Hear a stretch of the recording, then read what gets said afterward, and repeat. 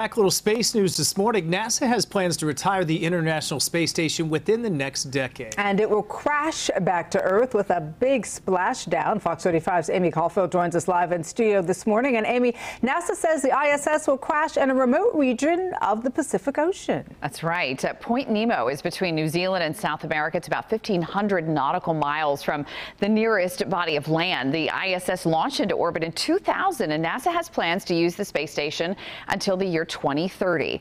It is a hub for science experiments, and experts say it is crucial for human space exploration. After the space station is brought closer to Earth, 3 or 4 rocket ships will need to be used to bring it to its final resting place. They would launch from Russia or launch from the United States, dock at the International Space Station, just exactly the way they do right now. But instead of raising the orbit, they will fire the thrusters to lower the orbit, and it will be gradual, and it will be aimed at this South Pacific Ocean area that is completely uninhabited.